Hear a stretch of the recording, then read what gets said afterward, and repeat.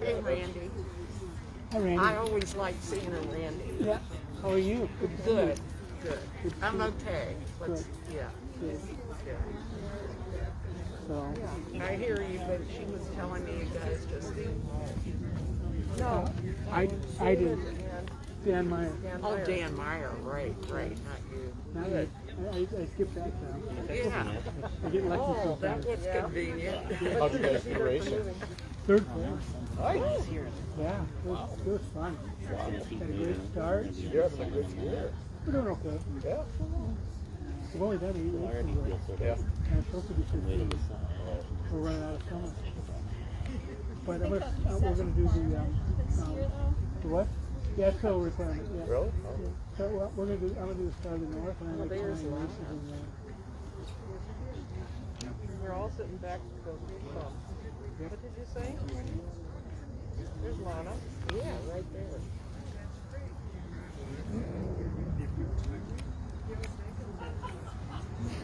You all wear sunglasses. Yeah, because the sun's going to come. It's still coming, yeah. Okay. There's God. Good morning. Morning. You know, another gorgeous day. Continue to pray for rain, of course, but it's really nice not to have it on Sunday morning. Anyway, I'm really pleased to be outdoors with you again today and to welcome Susan Daughtry, the Reverend Susan Daughtry, yay, who's our missioner for formation and our preacher today. And she'll make some announcements at the end too, but it's really great having you here, Susan. And Guy Drake is back. For those of you who didn't know, he had shoulder surgery, and he's here to serve as deacon with sling and all. So, great. So I invite all who are able to please stand.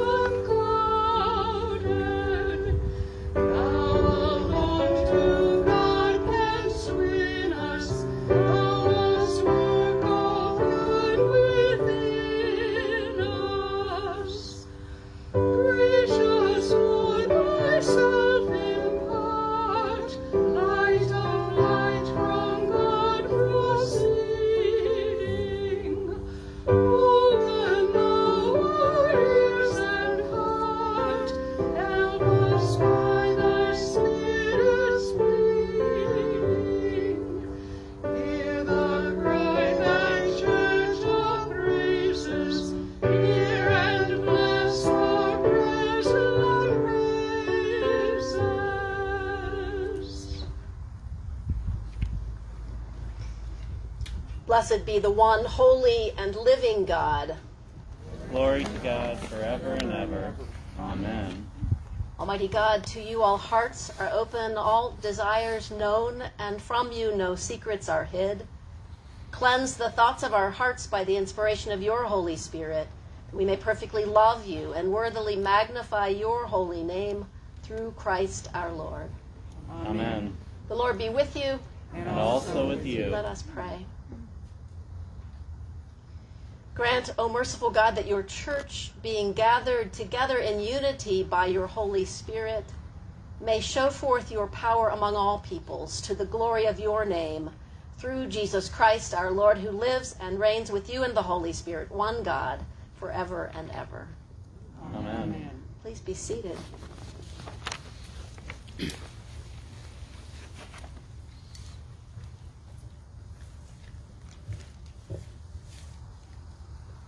A reading from Ephesians.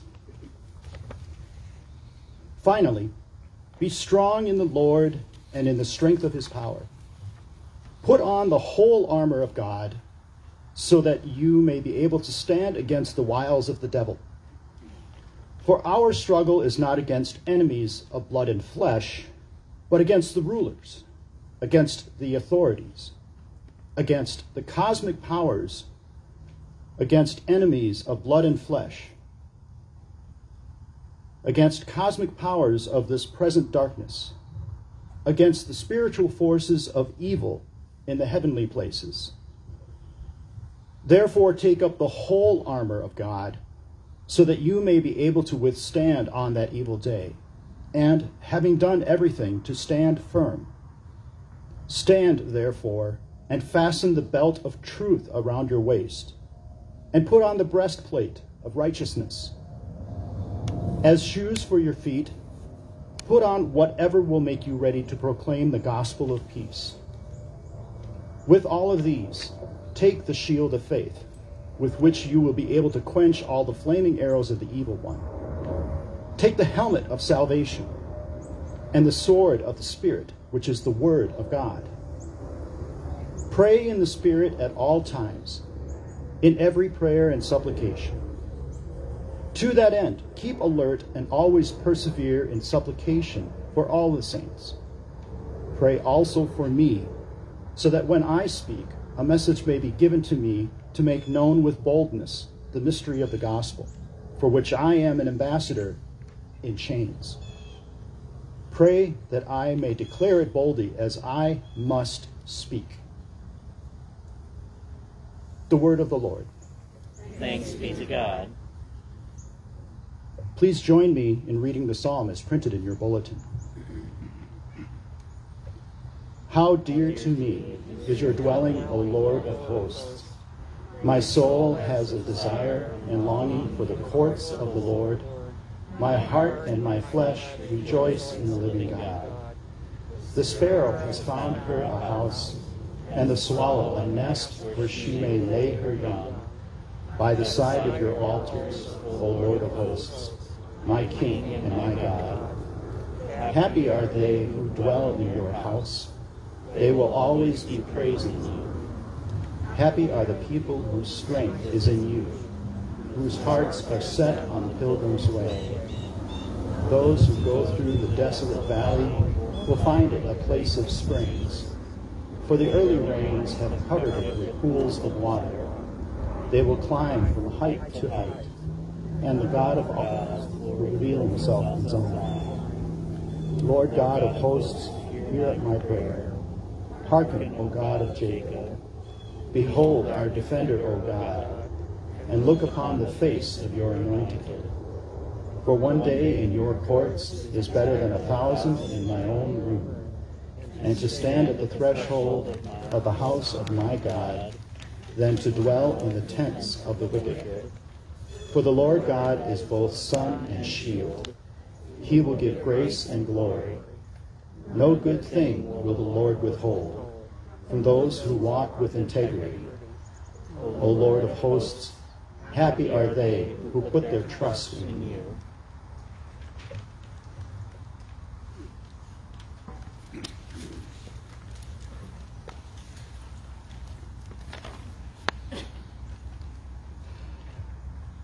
The Holy Gospel of our Lord Jesus Christ according to John. Glory to you, Lord Christ. Those who eat my flesh and drink my blood abide in me, and I in them. Just as the living Father sent me, and I live because of the Father, so whoever eats me will live because of me. This is the bread that came down from heaven, not like that which your ancestors ate, and they died. But the one who eats this bread will live forever. He said these things while he was teaching in the synagogue at Capernaum. When many of his disciples heard it, they said, "This teaching is difficult. Who can accept it?" But Jesus, being aware that his disciples were complaining about it, said to them, "Does this offend you? Then what if you were to see the Son of Man ascending to where he was before? It is the Spirit that gives life. The flesh is useless. The words that I have spoken to you are spirit and life. But among you there are some who do not believe."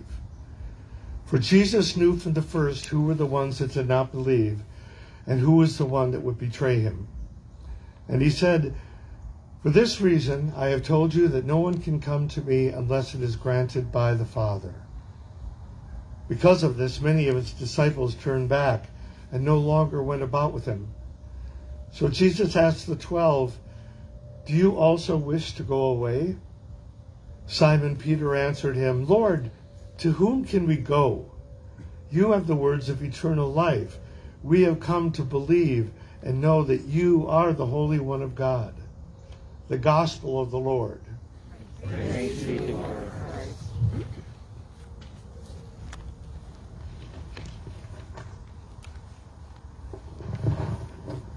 In the name of God. Amen. Amen. Good morning. Good morning. It's really great to be here with you. Thank you for having me out here to St. David's. I see some familiar faces. My name is Susan Daughtry. I serve as your missioner for formation. What that means is that I work with Bishop Loya and your other ECMN missioners to serve all of the congregations in the Episcopal Church in Minnesota. And mostly what I work on is our School for Formation, which is a series of courses anybody could take, including yourselves, to grow in your faith. Here is an interaction that takes place quite regularly in my home. It's early morning. My son, who is 6 years old, comes down the stairs, and I say, "Good morning, Luca," and he says, "My name is Spider-Man. But you think my name is Peter Parker." Do we have any Marvel Universe fans here in the crowd today? Any Star Wars fans? Thank you. Thank you. I see you. It is important to know sort of these key cultural icons. In my house, there are two really big superhero and Star Wars fans, my husband and my son. And because Luca is 6 years old, when we clean up his room, what we are cleaning up is costumes of Spider-Man and Black Panther and Batman, and I think he's got a couple of like stormtrooper costumes and lightsabers and Star Wars figurines. There's what's the name of the ship? The Millennium Falcon. There's like a plastic one of those we got at a yard sale. It's everywhere. He is fully imagining himself in this universe when he plays.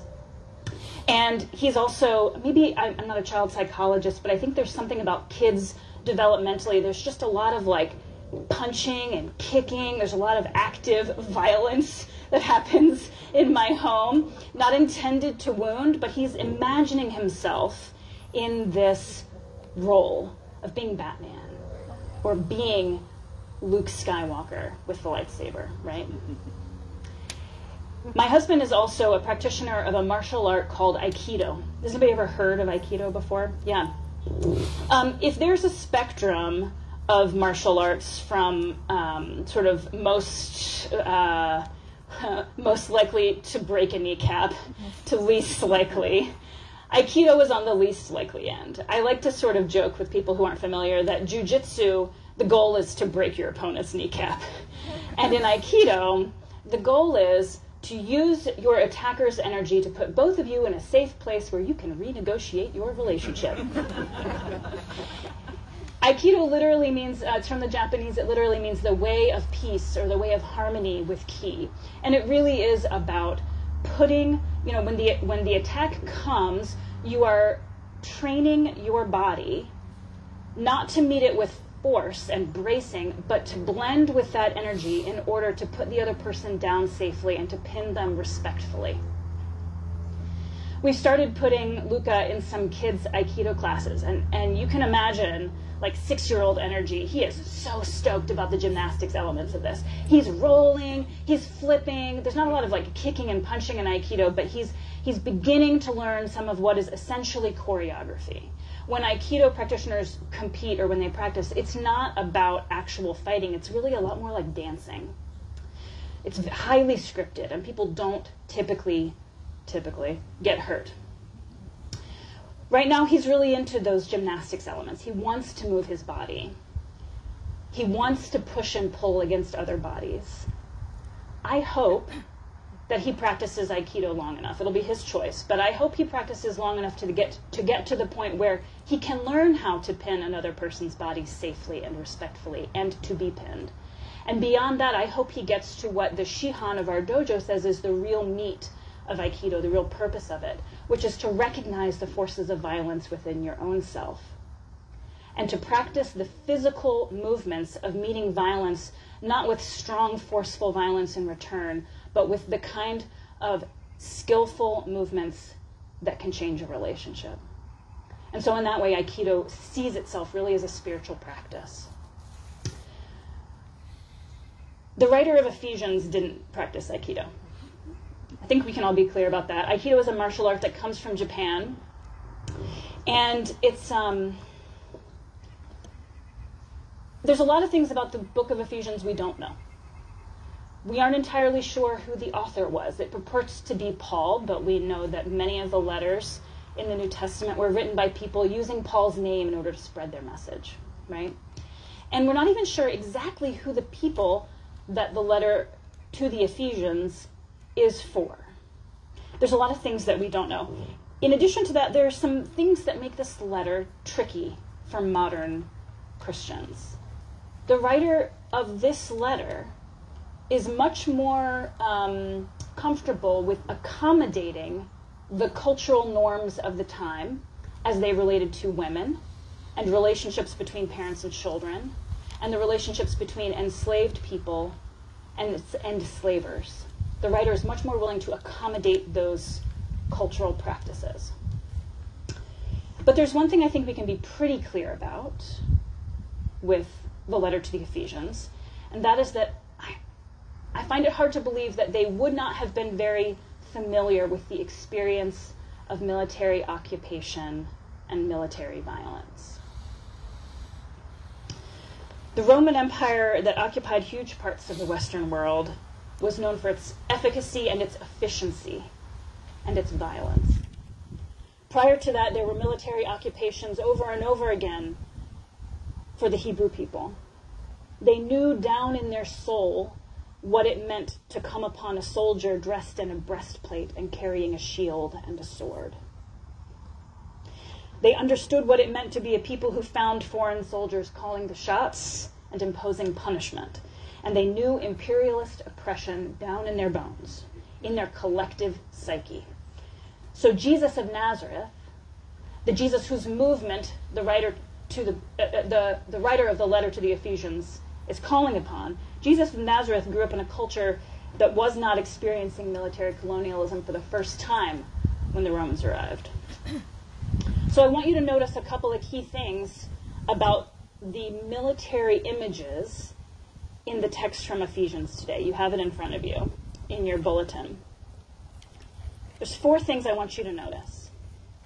The first thing is that this text about putting on the full armor of God turns oppression and violence on its head.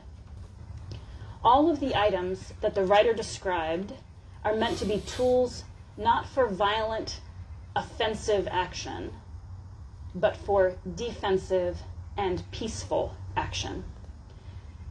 Everything in this letter about those military images of armor is about defending for the sake of peace. The second thing I want you to notice is that the enemy in this metaphor is not other human bodies. This is not about putting on armor in order to withstand the literal attack from a person standing before you. This is about the spiritual forces of evil. If you remember back to your baptismal covenant, we know we can find the forces of violence and destruction in our own selves and in our own souls and bodies, but we also know that we find it in the systems and structures of the world we inhabit. We know that when we look at the history of white supremacy in this country, that it is not just fringe ideology held by a few, but the very structure underneath how we live and move through the world. We can look at extractive capitalism and see the impact of the way we consume and eat and live on the literal habitat we inhabit. And yet it is so difficult to change those systems because they are so big and so foundational to everything we do. That is what this writer to the letter of the Ephesians is talking about. The spiritual forces of evil, meaning these deeply systemic structures upon which we live, structures that separate and destroy human lives. The third thing I want you to notice is that part of the point of the military metaphor this writer is using is leaning on one of the real positives in military experience, right? Which is the unity, the sense of shared brotherhood, connection, being a part of a team that is bigger than yourself. And so when the writer to the letter of the Ephesians continues to say, pray for each other so that you can stand firm, that's part of what he or she is doing. They are bringing this metaphor together and turning it on its head, not to be warriors to take over a place, but people who are so deeply connected to each other in prayer for the purpose of proclaiming God's vision. And all of it, this is the fourth point, all of it is about standing firm for the sake of proclaiming God's vision of peace with boldness. For this writer, being made strong in God's power means God's powerful vision of shalom, of beloved community, of the great feast on the mountaintop, where every tear is wiped away, where the lion lays down with the lamb and no one gets eaten, and both are not just safe, but able to rest and feast together. There's one weapon in the text. Does anybody find it? The sword of the Spirit, which is the Word of God. There's a scholar who I was reading this week who says this about the sword of the Spirit, in case you were worried about the sort of aggressive lightsaber image there. It is not the word which slays, but the word of peace that unites humanity, which had formerly been divided and alienated. The good news for us who follow the way of Jesus is that this way of peace we are about is not about accommodation to injustice. It is not about the absence of conflict. It is about standing firm to proclaim, even when you are under attack, God's vision of the reconciliation of all peoples. Jesus' way in this letter to the Ephesians is fundamentally a non-violent way, but it is a way of absolute clarity. Clarity about God's vision of beloved community, and clarity that it will be attacked, that it will not be received with joy all the time. I'm excited to see the work that you all are preparing to do with the program that Catherine told me about, the Next Faithful Step. That to me seems like one way people here at St. David's might choose to put on this armor that the writer of the letter to the Ephesians is speaking about. You see in your weekly e-news and perhaps in your bulletin as well, also the upcoming Bishop X forums. Bishop Loya has some key priorities around how we live out our faith with respect to justice. And there are some events coming up in that series that will speak directly to those issues as well. I think the question that this text is offering us for this week is really, what of these items, the breastplate, the shoes, the sword, the helmet, what of these items call out to you? What of these items are the ones that you need to be made strong in the Lord and in the strength of God's power of reconciling justice? What is it that will make you ready, not just to proclaim the gospel of peace, but to stand firm when the spiritual forces of destruction are on the attack? Amen. Amen.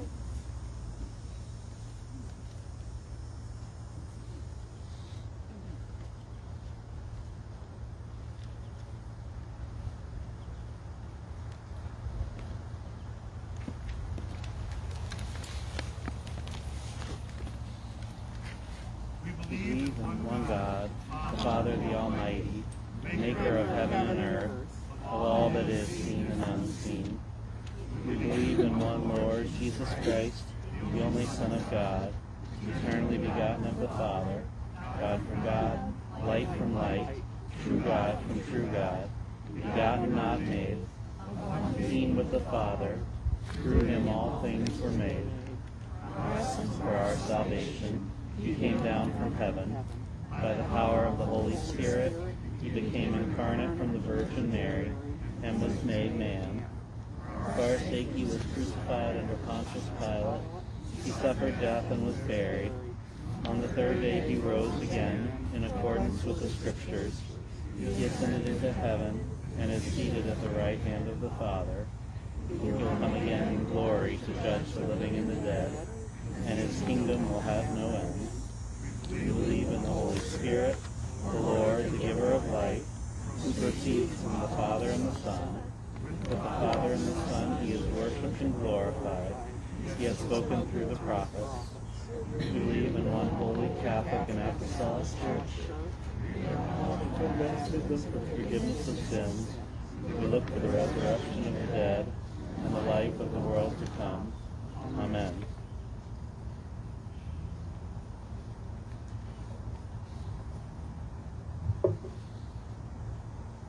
The prayers of the people. Father and Mother God, we pray for your holy Catholic Church.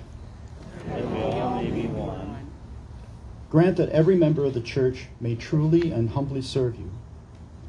We pray in thanksgiving for those recently baptized, Ryder Drake Strathy and Lincoln Scott Johnson, Luke David DeGeneres, Bennett Jean Shear, and Lauren Catherine Wilcox. That your name may be glorified by all people. We pray for all bishops, priests, and deacons. They may be faithful ministers of your word and sacrament. We pray for all who govern and hold authority in the nations of the world. That there may be justice and peace on the earth. Give us grace to do your will in all that we undertake. That our works may find favor in your sight. Have compassion on those who suffer from any grief or trouble, especially Richard, Ted, Marie, William, Jack, Lori, Christina, Lori, Guy, Lena, Maureen, Dan, Peter, Allison, Jerry, Julie, Margot, Joan, Jojo and family, Amara, Thomas, Peg, Ken, and Jim. They may be delivered from their distress. We pray for those who have died, especially Ed Vignal and Adam Hovis. Let light perpetual shine upon them. May we praise you for your saints who have entered into joy. May we also come to share in your heavenly kingdom. Let us pray for our own needs and those of others.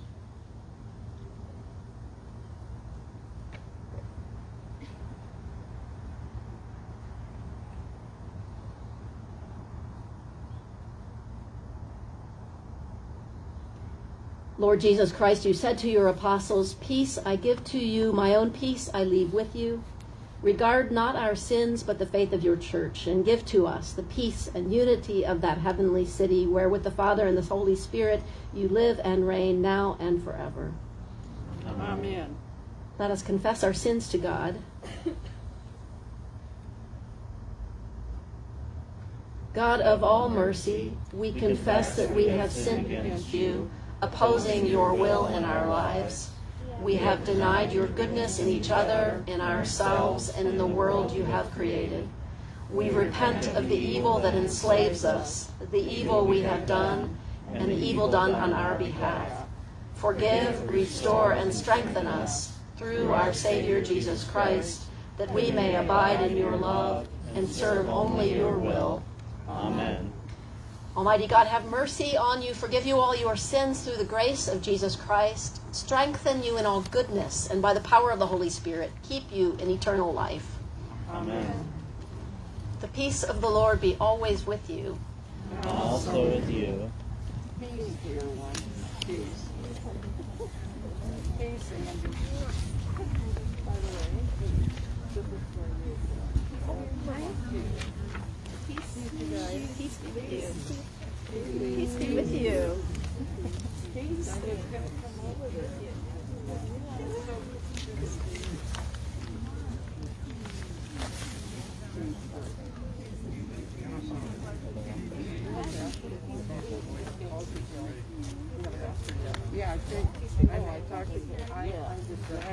with you.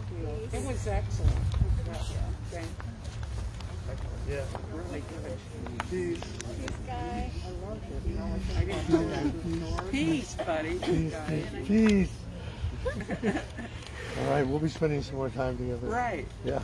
All right.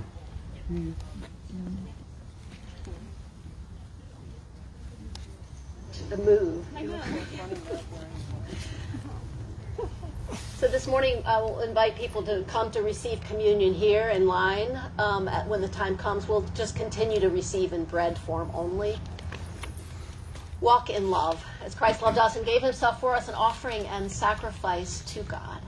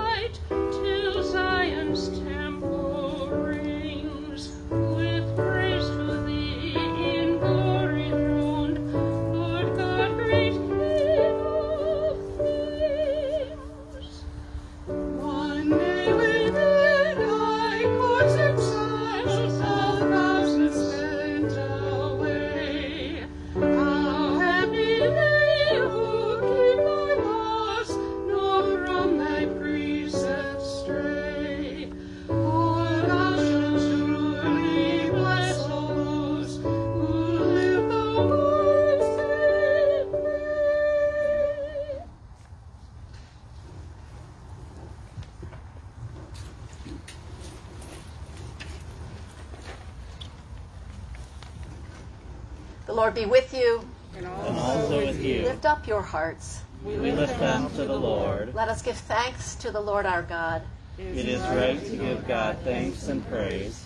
It is right and a good and joyful thing always and everywhere to give thanks to you, Father Almighty, creator of heaven and earth. Therefore we praise you, joining our voices with angels and archangels and with all the company of heaven who forever sing this hymn to proclaim the glory of your name. Holy, holy, holy Lord, God of power and might, heaven and earth are full of your glory. Hosanna in the highest. Blessed is he who comes in the name of the Lord. Hosanna in the highest. We give thanks to you, O God, for the goodness and love which you have made known to us in creation, in the calling of Israel to be your people, in your word spoken through the prophets, and above all in the word made flesh, Jesus your Son.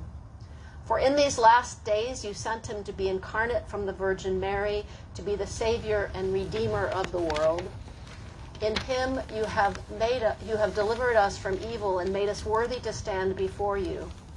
In him you have brought us out of error into truth, out of sin into righteousness, out of death into life. The night before he died for us, our Lord Jesus Christ took bread, and when he had given thanks to you, he broke it and gave it to his disciples and said, "Take, eat. This is my body, which is given for you. Do this for the remembrance of me." After supper, he took the cup of wine, and when he had given thanks, he gave it to them and said, "Drink this, all of you. This is my blood of the new covenant, which is shed for you and for all for the forgiveness of sins. Whenever you drink it, do this for the remembrance of me." Therefore, according to his command, O Father, we remember his death, we proclaim his resurrection, we await his coming in glory, and we offer our sacrifice of praise and thanksgiving to you, O Lord of all, presenting to you from your creation this bread and this wine. We pray you, gracious God, to send your Holy Spirit upon these gifts, that they may be the sacrament of the body of Christ and his blood of the new covenant. Unite us to your Son in his sacrifice, that we may be acceptable through him, being sanctified by the Holy Spirit. In the fullness of time, put all things in subjection under your Christ, and bring us to that heavenly country, where with David and all your saints we may enter the everlasting heritage of your sons and daughters, through Jesus Christ our Lord, the firstborn of all creation, the head of the church, and the author of our salvation. By him, and with him, and in him, in the unity of the Holy Spirit, all honor and glory is yours, Almighty Father, now and forever. Amen. Now, as our Savior Christ has taught us, we are bold to say, Our Father, who art in heaven, hallowed be thy name. Thy kingdom come, thy will be done, on earth as it is in heaven. Give us this day our daily bread, and forgive us our trespasses, as we forgive those who trespass against us. And lead us not into temptation, but deliver us from evil. For thine is the kingdom, and the power, and the glory, forever and ever. Amen.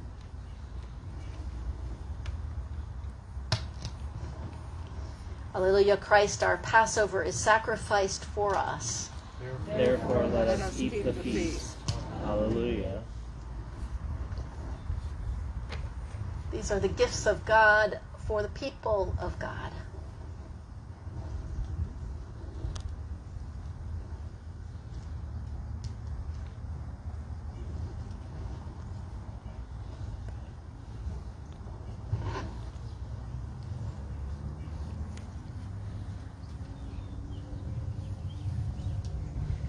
Body of Christ, the bread of heaven. Body of Christ, the bread of heaven.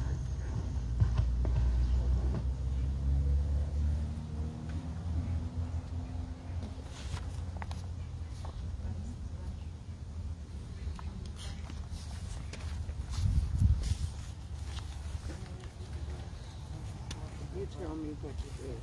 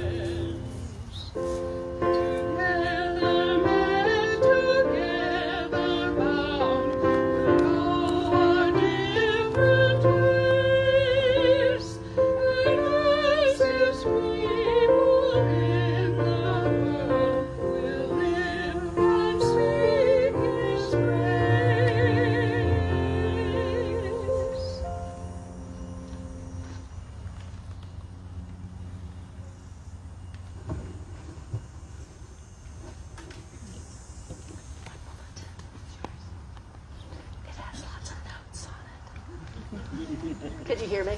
Yeah. Yes. It has lots of notes on it. Oh, I don't have my notes, but there we go. Please stand. I forgot to pray the spiritual communion prayer, which we pray because we're live. This is going out on Facebook Live, and people who are not receiving communion, this is a prayer that we offer with them. Let us pray. In union, blessed Jesus, with the faithful gathered at every altar of your church where bread and wine are offered, I offer praise and thanksgiving for creation and for all the blessings of this life. I also give thanks for the redemption won for us by your life, death, and resurrection, for the means of grace and the hope of glory, and for the blessings given me. I believe that you are present in the Holy Sacrament. While I cannot receive communion at this time, I know that you are always with me. Help me embrace you with all my heart, soul, and mind.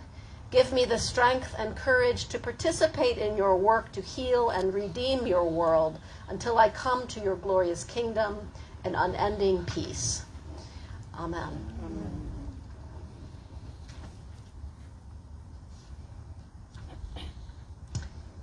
And have Steve Johnson come on up and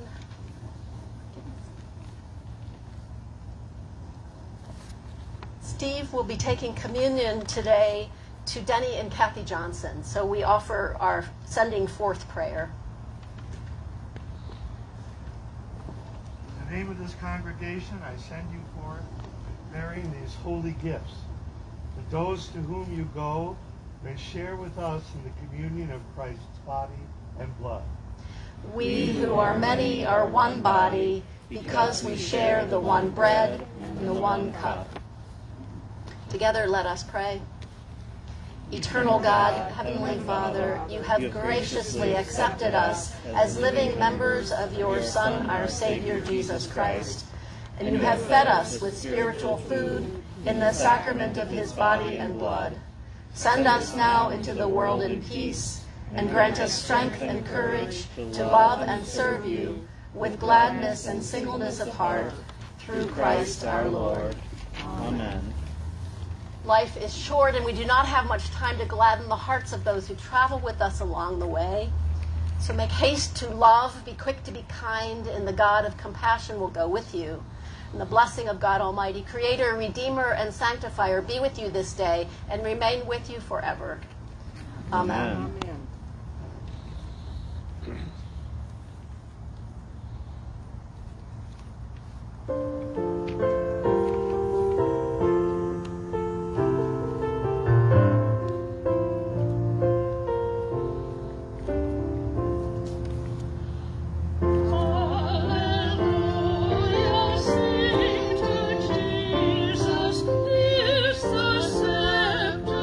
Is the throne.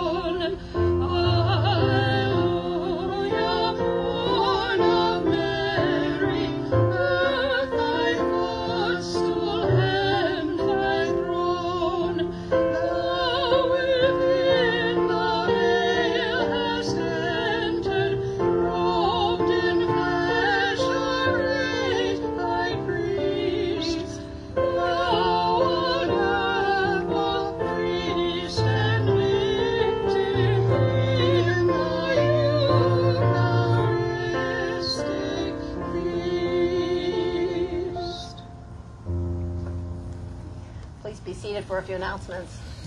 Again, good morning. And again, Susan, thank you for being with us as our preacher. I just, the images you offered this morning are so ripe in so many ways, maybe across the centuries and also just today. It's just so ripe, this need for peace and those moves that we need to make internally and in the world. Susan's going to offer some announcements, but I want to say one other thing about her sermon. She mentioned the Next Faithful Move workshop that will be offered here at St. David's. This Thursday's email started to promote this series that we will be offering here. And so I want you to make sure to pay attention to these announcements that are coming out about this. This is an intercultural anti-racism workshop that we'll do kind of a teaser event on September 8th. It's a Wednesday evening. We'll do a teaser to kind of and introduce the two trainers who will be part of this, Joe Davis and David Shearer. And then we want people to sign up for this. The registrations will be limited. The sign-ups will happen up until, I think, early October, and then the first session starts in October, and it'll be monthly, October, November, and on. So pay attention. This is really a part of our work as in confronting these systems that the letter to the Ephesians that Susan talked about today. Susan, why don't you offer some words now? I know. Thank you so much. I would love to invite you to find this page in your bulletin, the one with the big purple stripe across it. I'm here today bringing you greetings from Bishop Loya. Has he gotten to come visit St. David's Late yet? September. He's coming soon, so you're going to hear a lot more about this from him, but he's in his listening, in the whole discernment of his calling to the Episcopal Church in Minnesota, and in the work he's done since he has arrived here, he's really refining this vision of 4 priorities. And you can see them here in the purple: discipleship, faithful innovation, justice, and vitality. And if those feel a little bit abstract to you, allow me to paint you a little bit of a picture. Imagine a congregation as a great tree. You can look at a tree in full leaf and know when it is alive. One of the ways you know that it is alive in this metaphor of congregations is that it has deep roots and a strong trunk. Those deep roots are essential. Without them, the tree is going to fall over and die. Without those healthy... I read this book I was trying to sell to somebody earlier this morning, David. I was trying to get him to read this book called The Secret Life of Trees. This is a total aside. I just think it's an excellent book. But anyway, continuing in this metaphor, the deep roots and the strong trunk are our discipleship. How do we bring ourselves as a community and as individuals into abiding in Jesus? How do we let ourselves be transformed by those close encounters with the Son of God? The natural outgrowth of that discipleship looks like 2 things. It looks like faithful innovation. It looks like new ways of saying yes to what the Holy Spirit is doing around us, new ways of responding to who Jesus is, ways that might be deeply ancient in their roots but might look different for this congregation in this moment. That's the kind of natural adaptation that living things do, right? Another natural outgrowth of discipleship is the pursuit of justice. It's the pursuit of becoming the beloved community and seeking to live aligned with the way of Jesus. That's what it looks like to see a truly vital, alive, congregational tree. That's the metaphor he's working with. So I would invite you to lean in again to the program that Catherine and others here have built, the Next Faithful Step. That's a really key part of this work. The Bishop X Forum that is in your weekly e-news is another opportunity. And I wouldn't be, I would be remiss if I didn't put in a plug for the School for Formation. Schoolforformation.org, you can find out a lot more information there, but we offer courses that anyone can join in, fully online with some Zoom meetings, highly interactive instructors, and a great community of folks from all over the Episcopal Church and sometimes beyond. There are courses on everything from scripture to church history to what the heck is happening with all this stuff at the altar that we do every Sunday, the Book of Common Prayer, but also a course that does kind of the baseline work that you all have done around the intercultural development inventory and other things. So what a pleasure it is to be with you all today. I'm excited for you to get to meet Bishop Loya in a few weeks, and I'm going to keep you in my prayers as you continue on navigating this Delta situation. Thanks, Susan. Thanks for having me.